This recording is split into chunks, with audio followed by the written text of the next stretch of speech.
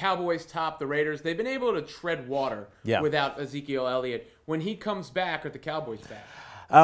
Well, their biggest problem right now is that they lost to the Atlanta Falcons. And so they don't have the tiebreaker when it comes to getting into that last wild card spot. It's probably going to be two South teams. Obviously, the division winner, meaning the NFC South, the division winner, either the Saints or the Panthers, and whoever loses that division is going to be the first wild card. The second wild card is Atlanta.